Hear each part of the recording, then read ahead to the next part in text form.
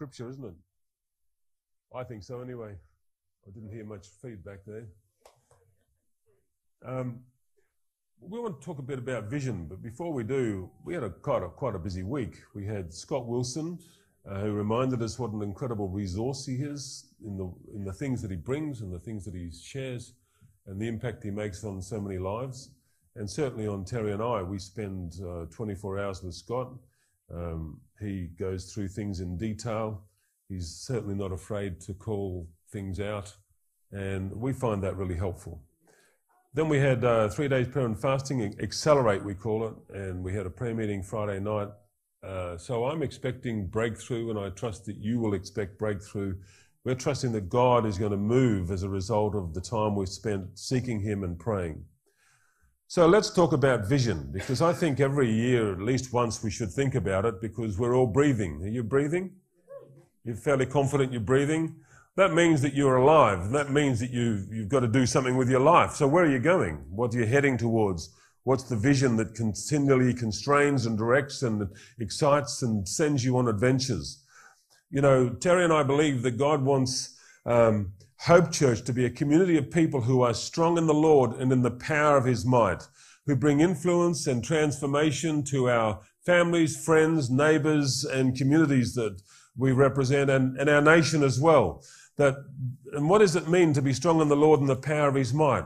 Well, it means people who know God, and they know that God loves them, and they are empowered by the power of His Spirit to live life well and to live life successfully. People who grow in confidence, people who grow in faith, people who grow with hope, who have an ability to love and care beyond what they might have otherwise had, an ability to sustain long-term relationships and build great relationships.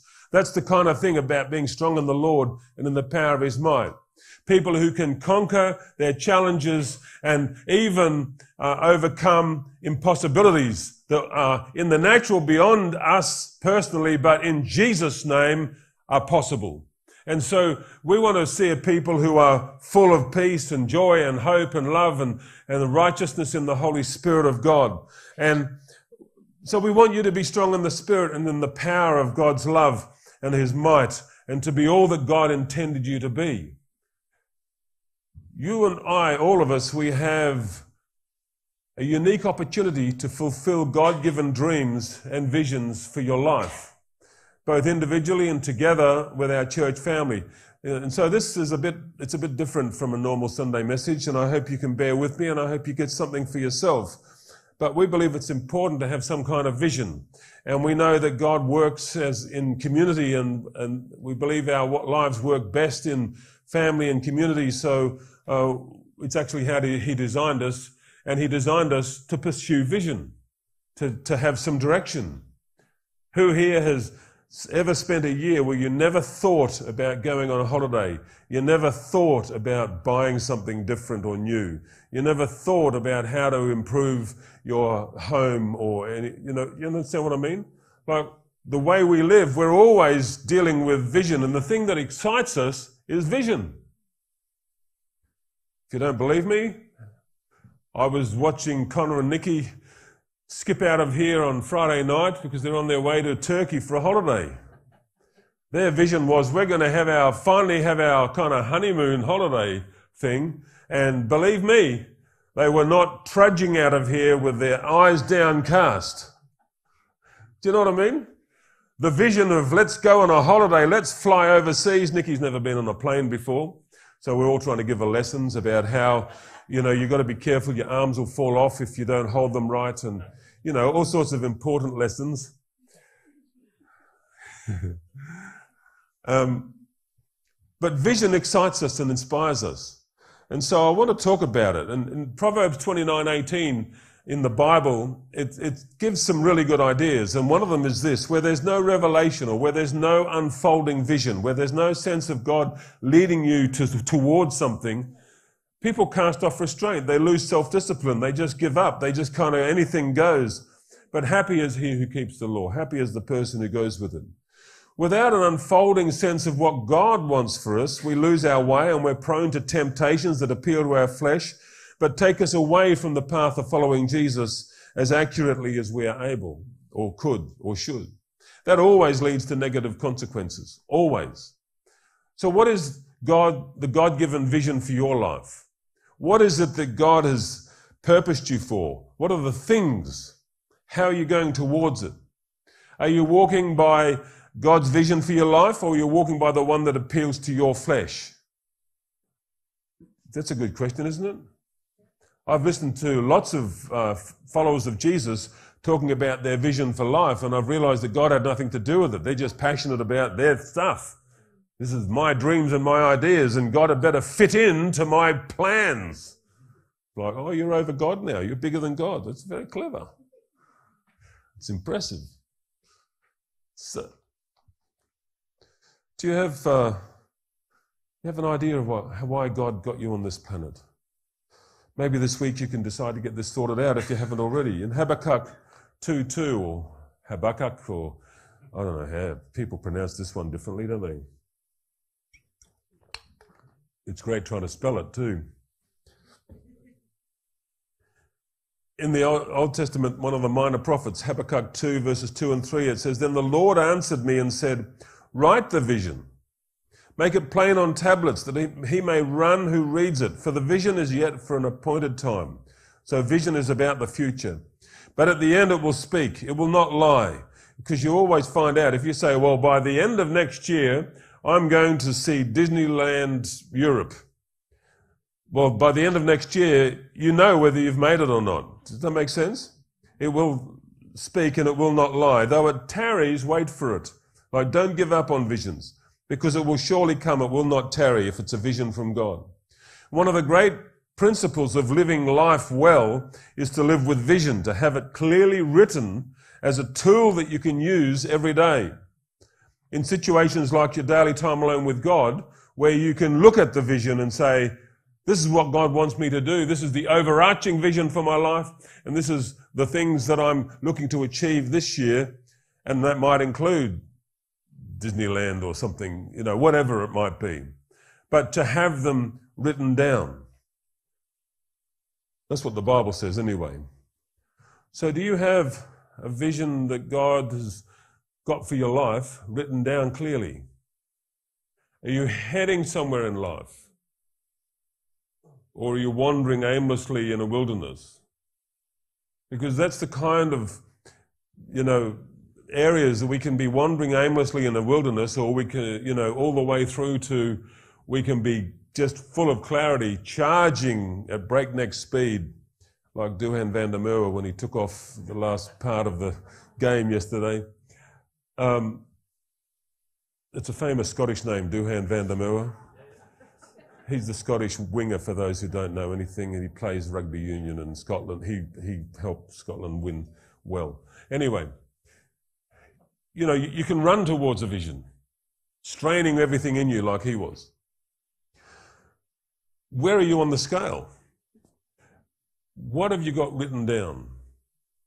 When was the last time you looked at the reason you're alive? The vision, the purposes, the ideas of what my life is going to count for.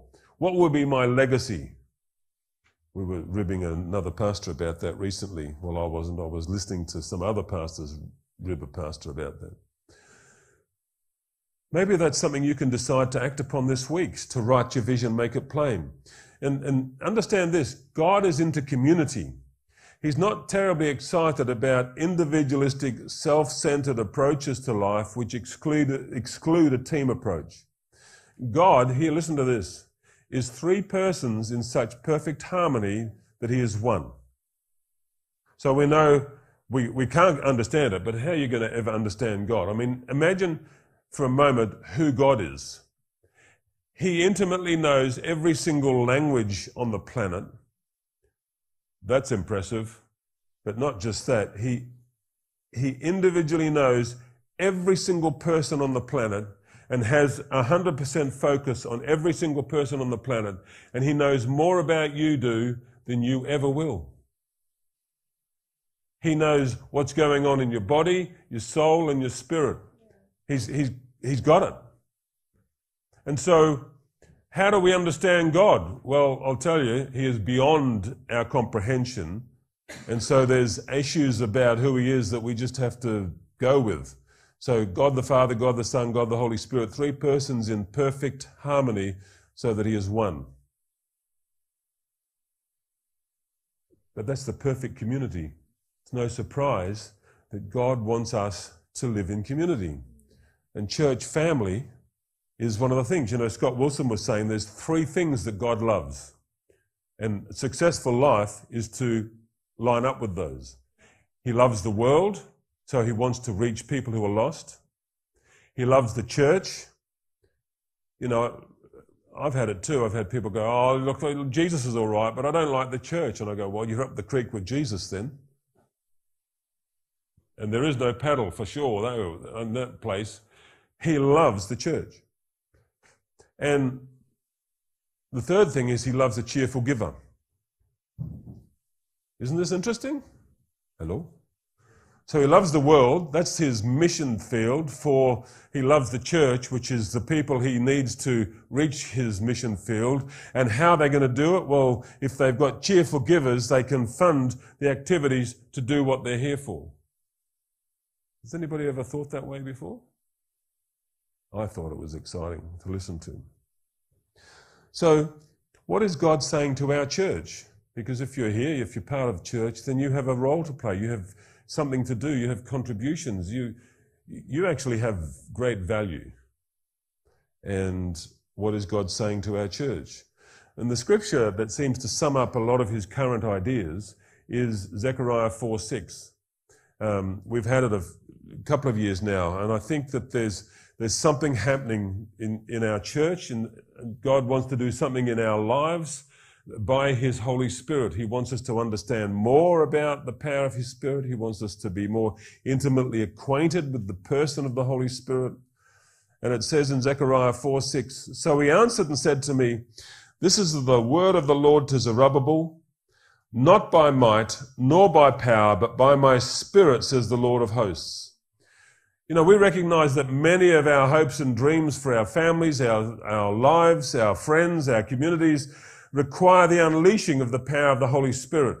There are many things that you have in your heart that you pray for that you know will not come about unless God is involved.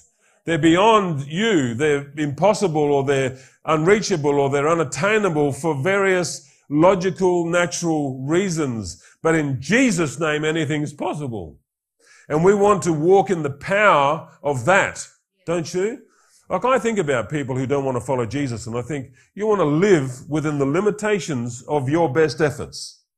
You want to live within the limitations of all the things that are impossible to you.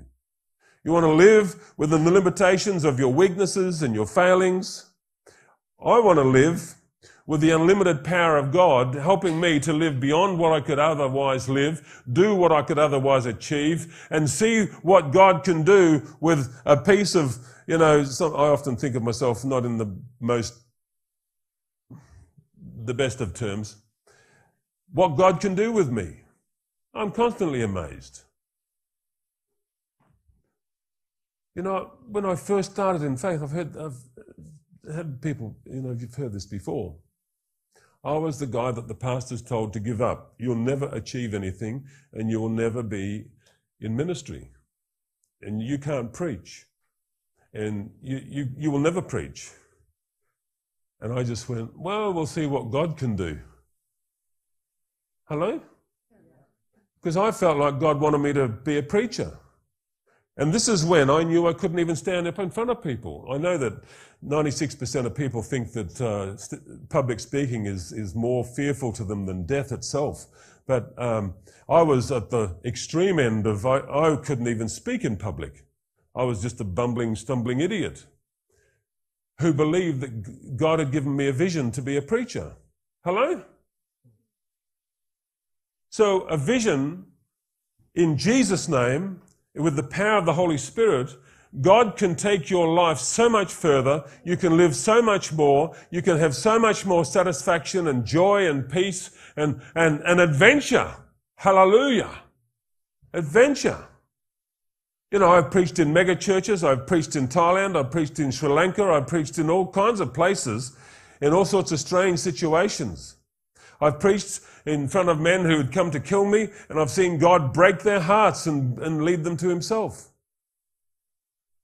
It's amazing what you do when you walk with God. I want to walk in the power of the Holy Spirit, and I'm trying to inspire and encourage you to get a hold of this scripture for yourself. I'm not just going to live by my efforts, by my best, by my mind power, my willpower. I'm going to live in the unparalleled, matchless, majestic power of an Almighty God.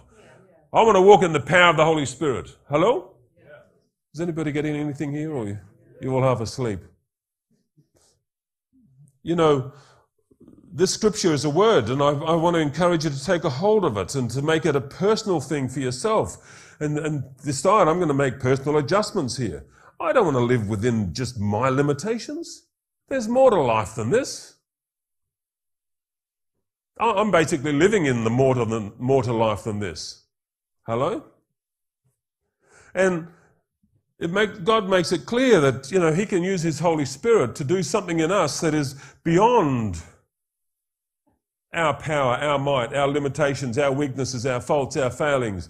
God wants to do something. He wants adventure. He wants joy. See, God is the source of life. He is the author of life. Have you ever been around somebody who's really full of life? Have you ever been around one of those bubbly people just full of life, and they just inspire you, they encourage you, and you feel like you could go and take on the devil, or, you know, leap tall buildings in a single bound or something, because they get that bubble. Well, God is way beyond that. He is absolutely full of life. He is bubbling with life, absolutely dynamically full of life. And you connect to that, and you'll start to live life like you've never lived it. Hallelujah. So let's get a hold of God. And so the first thing, a vision thing for us, is to have a hunger for the presence, a hunger for the Holy Spirit, something in us that reaches out, compels us to go after him, that says, all right, Lord, I'm going to live without the boundaries and restrictions of what I am, and I'm going to see what you can do as we step out together in Jesus' name. Does that sound good? Where's Josh?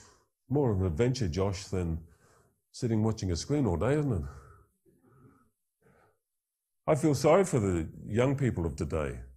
You know, I remember my father saying, oh, I don't like this world much, you know, I've got too old, I'm out of here. I'm starting to think a bit the same. I mean, I feel sorry for the young people growing up and the challenges that they're facing and the difficulties and things.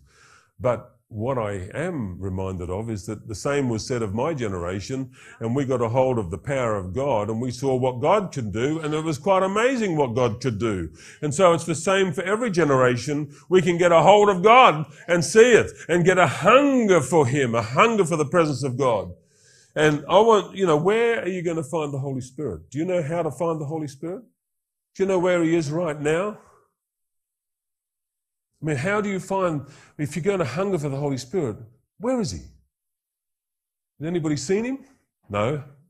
We don't usually. He's like the wind. You can see the effects of his presence, but you don't necessarily see him.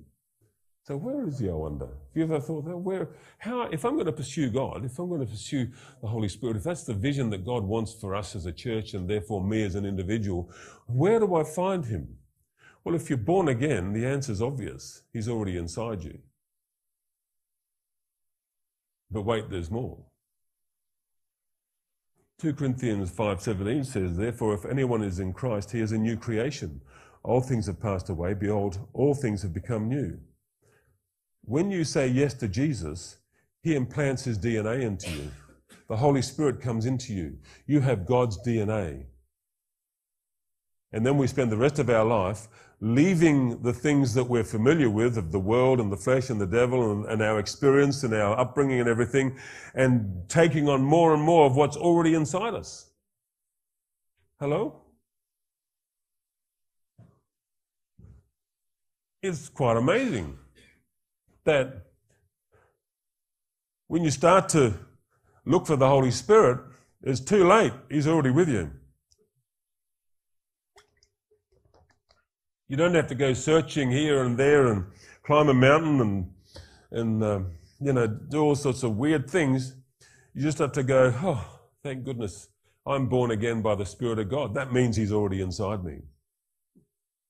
and all of his nature is inside of me. I'm a new creation. When? When I was born again, I became a new creation. Did I feel like it? Not necessarily. Did I act like it? Well, in some ways. I remember friends commenting to me.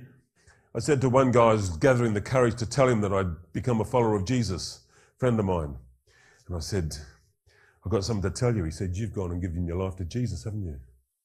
I was like, how do you know? He said, well, you're not doing this and this. And in 3 minutes in the car, I can already tell. And I didn't even realize that God had transformed me, that things had changed. I used to have the foulest mouth known to man, and Australians swear way more than Scots. Believe me. Like, Scots don't have a clue about swearing in comparison to Aussies. Aussies are so foul-mouthed, it's disgusting. Well, I made the Aussies quail. And I didn't even notice, but I stopped swearing the moment I got born again. And I didn't even think about it. I didn't try it because of the transforming power of God, the Holy Spirit, the new creation, the new nature. You've got that. He's inside you. He's already planted his DNA. He's already planted his nature. You have the new nature of God's kingdom if you're born again inside you. Now your journey is to get that out, unleash that, to see the reality of that, to unleash the potential of what's already been placed inside you. Is that making sense? So let's get hungry for the presence of God. Let's get hungry for his presence. Transformation, it's meant to be a theme of our lives anyway. Romans 12:2 says, do not be conformed to this world, but be transformed by the renewing of your mind, that you may prove what is that good and acceptable and perfect will of God. I'm going by, my notes have disappeared, so I'm going by memory. Hopefully I said that scripture right. If you're born again, you're a follower of God, then all you need to do now is take the time to say, all right, Lord, I want your new nature to be unleashed inside of me more than I've ever had it before. And I'm going to be hungry for you, hungry for your presence. You and I can live by our natural, world-oriented, sin-affected understanding that we've had from the time we were born, or we can dare to believe God and dare to hunger after God to an extent where he will transform and minister and change and impact so many areas of our lives and build within us strengths that we never thought were possible. Excuse me. Oh, last Sunday I thought, am I catching the flu? And this week I got it. And now I'm getting over the last, well, I'm sort of over the flu, but I'm well and truly over the flu. I'll be glad when this winter's over. You know, they're telling us that we're catching up on the last two because of lockdowns, as well as this one. And I'm thinking, oh, it's sort of feeling that way. I mean, half the nation was sick leading up to Christmas, and then January the same. So I'll be glad when this winter's over and we can say, good, we'll get back to a normal winter where you only catch one bug.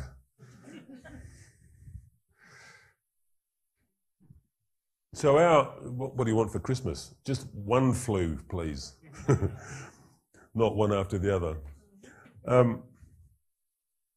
That was a joke, and I'm not suggesting that, yeah. I think hopefully you get that. Why does our church exist? Why do you exist? Why are you here on planet Earth? Shall I tell you? If you don't know. We exist to make disciples for Jesus and to be disciples of Jesus. So we become disciples of Jesus and then we disciple others. And it starts with us discipling people from outside the kingdom of God into the kingdom of God, into the local church. We're all designed to be disciple makers. We all have the heavenly DNA implanted within us. We actually have the capacity to do it. Every single one of us has God's DNA. We can do it. And I think part of the journey this year is that we should kind of find out how that works better for us. Because many people go, oh, it's a bit hard or a bit whatever. And there's the fear of man that gets in the way of, oh, I don't want to say things and all kinds of stuff. But I think this year we're going to see what God can do. Does that sound good, like good idea to you? Let's hunger after the Holy Spirit and say, not my will, but thy will be done. Let's be desperate to see and experience the power of the Holy Spirit. Like starving people clamoring at heaven's throne for a river of God that flows all over us, all through us, all around us, that affects every part of our lives, even circumstances that are well beyond our personal control. It's true what Jesus said. Man shall not live by bread alone, but by every word of God. That's the key to successful living.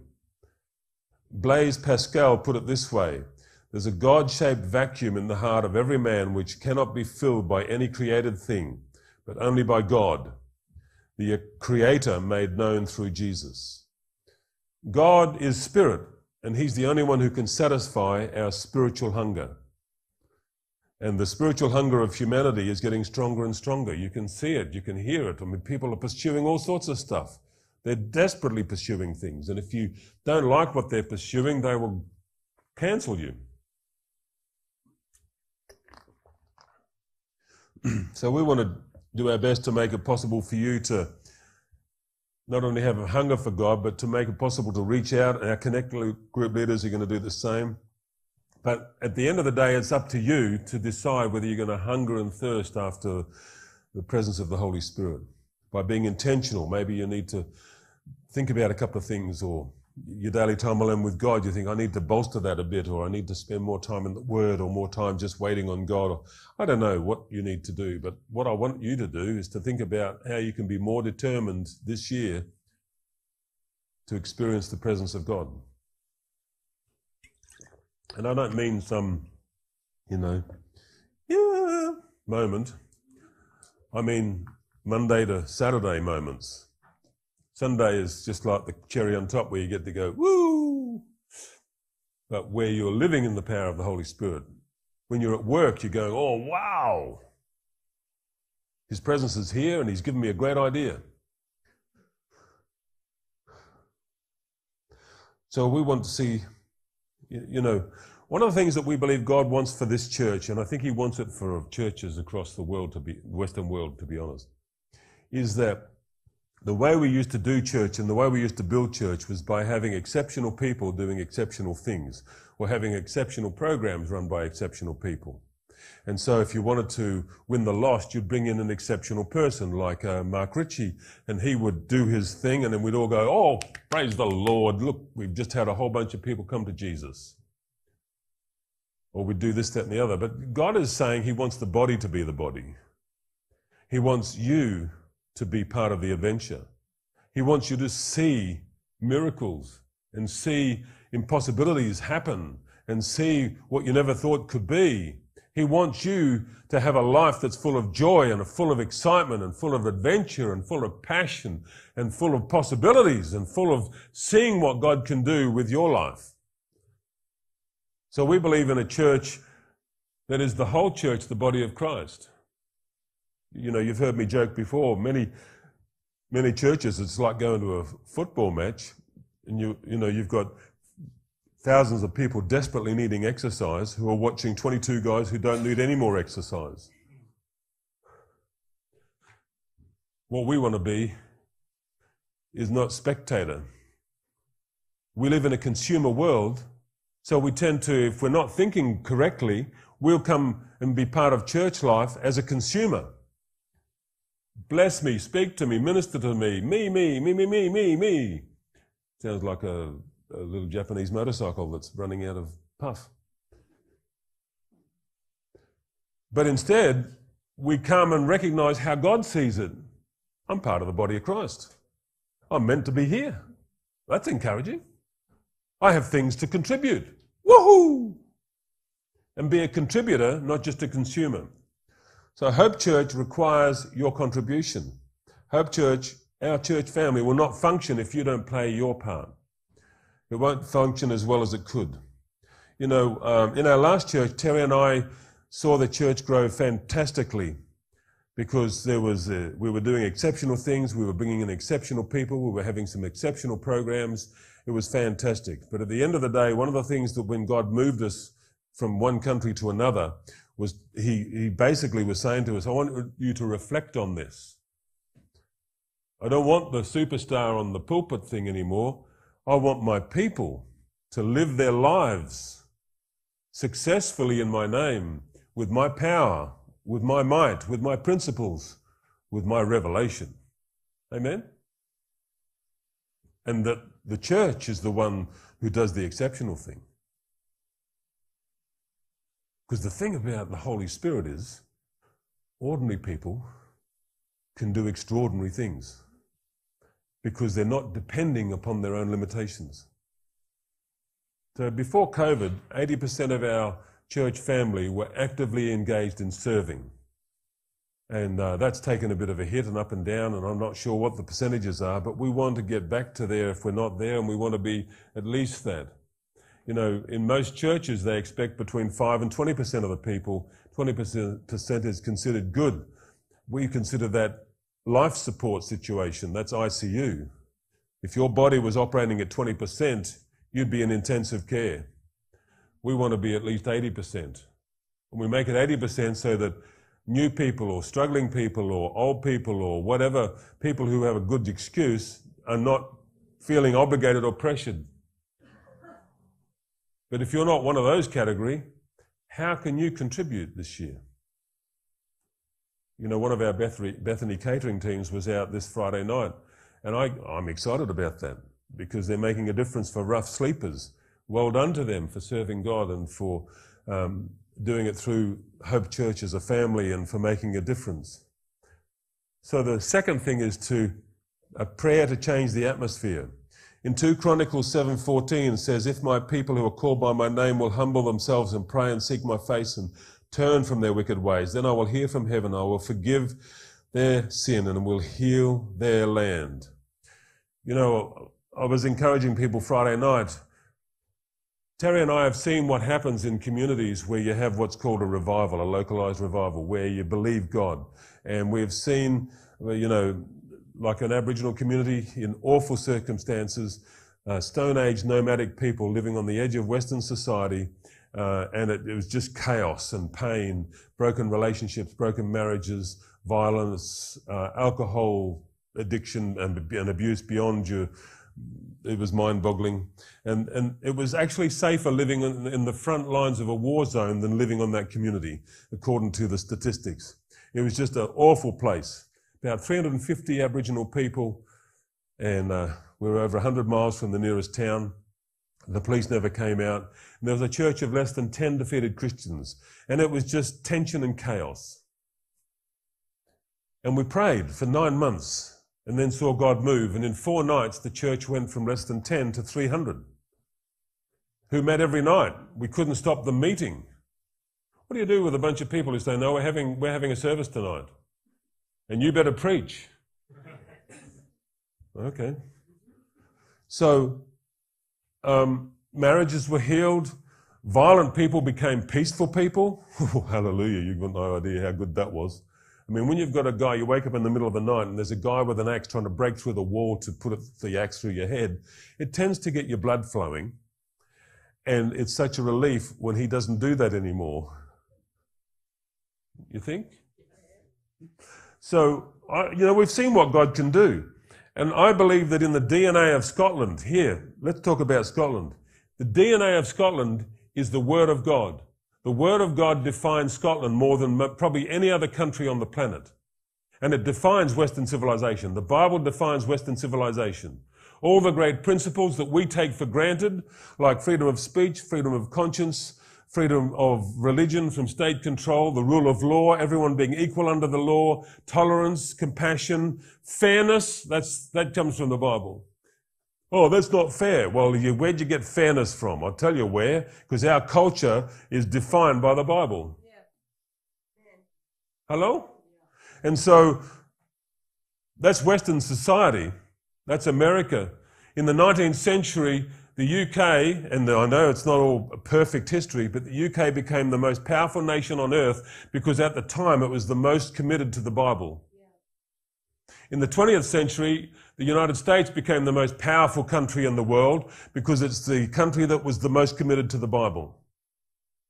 Now we've got Russia and China standing back waiting for us to topple as a civilization because they see the rot. Well, what are we going to do? Well, I think we should unlock our DNA in Scotland again and have this as a land of hope and faith and peace and joy and the power of the Holy Ghost. Hello? Well, you don't believe that? What would you prefer? You know, a lot of experts claim that Edinburgh is, there's no city worse than Edinburgh spiritually in the world. There's cities as bad, but there's nowhere worse. They say that Scotland is the darkest nation spiritually in the Western world, and I'm just not content to listen to that anymore. I'm going to pray and believe that this is going to become a nation known for its righteousness, known for its peace, known for its joy, known for its creativity, known for its confidence, known for its strength, known for its faith, known for its ability to change the world. Because let me tell you something, this small nation has changed the world more than any other nation that we know of. That's our DNA. What are we going to do with it? Well, my vision is that we get back into that DNA. I'm sick of fiddling around with the rubbish that we see around us. And so I'm running out of time and I'm off my notes. So forgive me for a moment while I go, what am I supposed to be talking about? Terry approved my notes, by the way. This is the first time I can remember. I said to her, you better have a look at these because we're sharing about vision. I know we've talked about it and everything like that, but so she checked them all and I had to adjust a few things and spell a few things a bit better and, you know, that was all good. And now I've gone off track. But not really off track. It's the track that God is wanting us to hear and understand. And I think it's time to pray. You know, I've been doing some research on what's happening around us. And what's happening around us in most of the communities that we represent is that drugs like marijuana and cocaine are at epidemic levels. And it's not just one area or bad area here or there. Like in Musselburgh, it's everywhere. In Preston Pans, it's everywhere. In Trinent, it's everywhere. You name a place, it's everywhere. And there's also major youth problems. You know, I talk to community leaders, major problems with youth. And a drop-in centre is something that I'm believing that God will give us a chance to do something about as a church.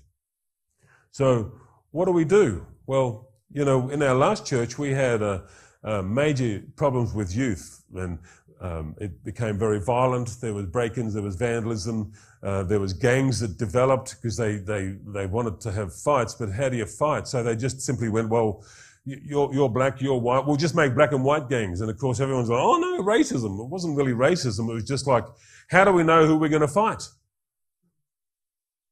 I mean, it's crazy stuff. And the council brought in youth expert from New Zealand who was supposed to somehow transform this. And he just went, oh man, this is awful. He's telling me. And I'm like, yeah. I mean, he was definitely not a Christian in my view. He was like twitching with all sorts of weird stuff. And he said, we need a prayer meeting. And I went, sorry? And so we had the mayor, or provost as it's called here, and we had people and came to our where we were meeting. We had a warehouse. We were meeting in a warehouse. And we had a big prayer meeting for the community, for all the youth problems. And then straight after that, the police used to gather in their break room, which was across the road from the entrance to the warehouse, and they would watch the gang members walking in black and white, arm in arm, laughing and bantering and joyful, and coming to worship God. And all the vandalism and the violence and the breaking and entering and everything, it just kind of disappeared. Let me tell you, it doesn't take many Christians to pray and believe for something to change and something to happen. And this year we want to be a people of prayer. So I'm encouraging you to get a hold of that. And so that we will have 2 more times of 3 days prayer and fasting and really pressing into God together. I encourage you to jump in. Let's get on board. Let's care about our communities. Let's care about our neighbours. Let's care about what's happening in our society. You know, these problems are not problems that governments can handle. Governments are very limited. They're trying to step way outside their God-given mandate and have been for years because they can't see, you know, how it's going to be done. But it's time for us to do it.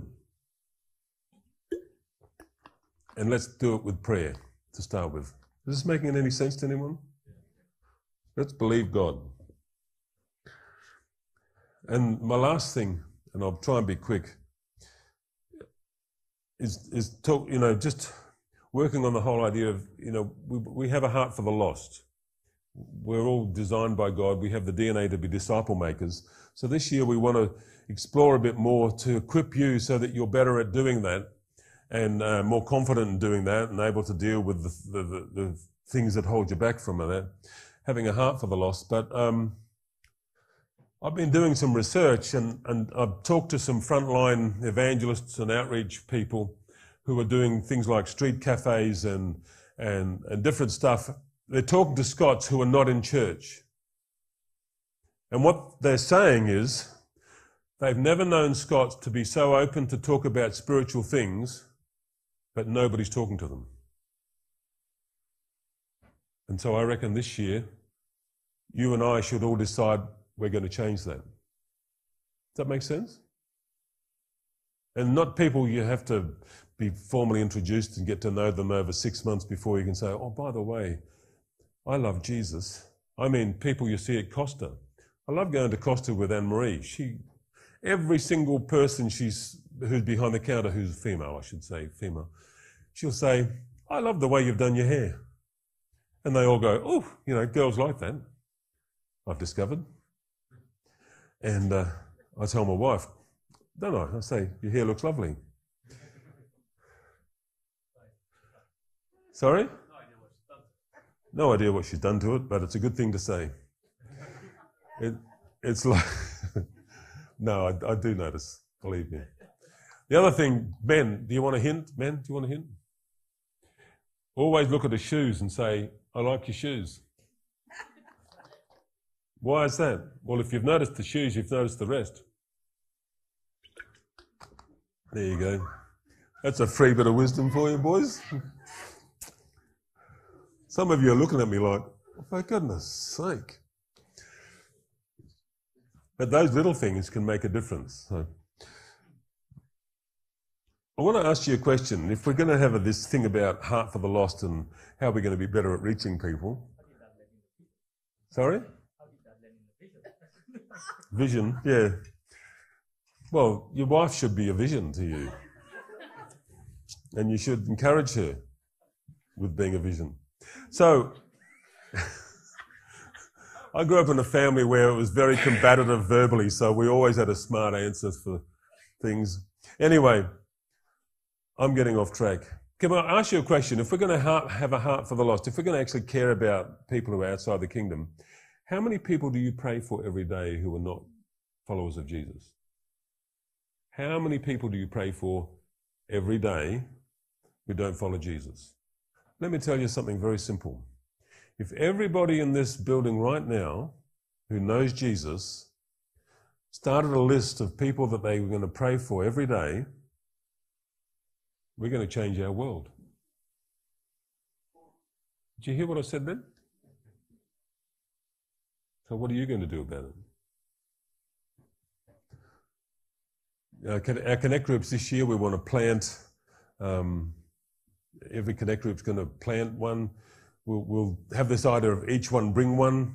I've run out of time, so you're going to have to hear part 2 some other time.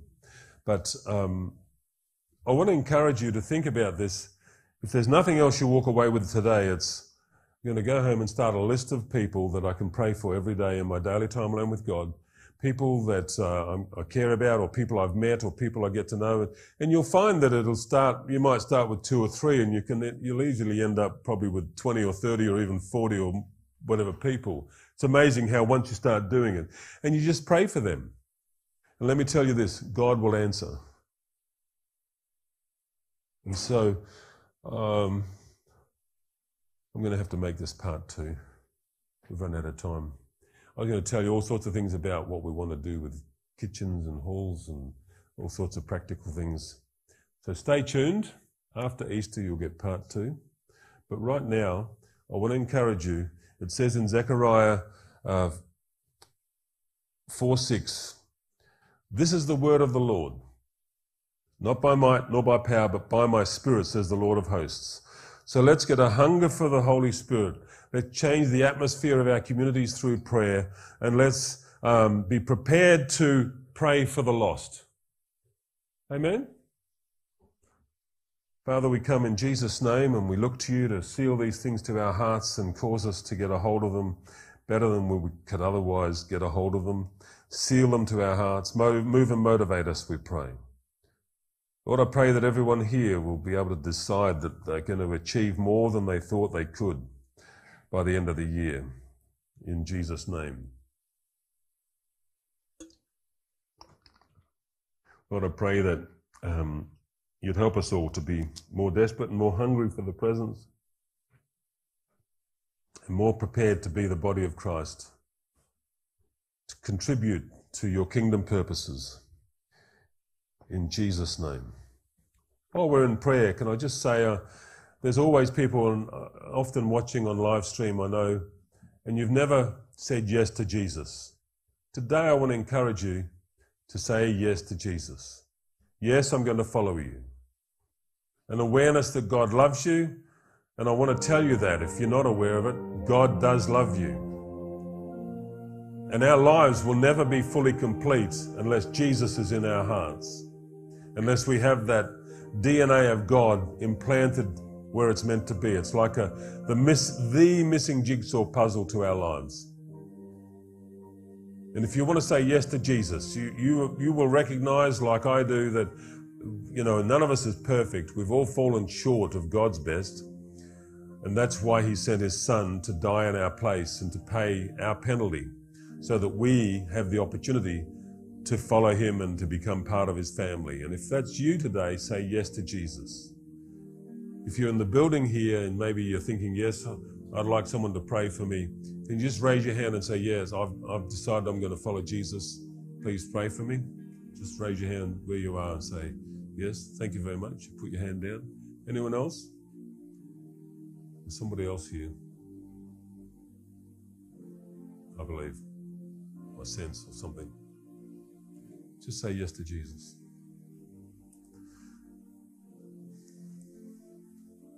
Thank you, Father. Thank you for your power.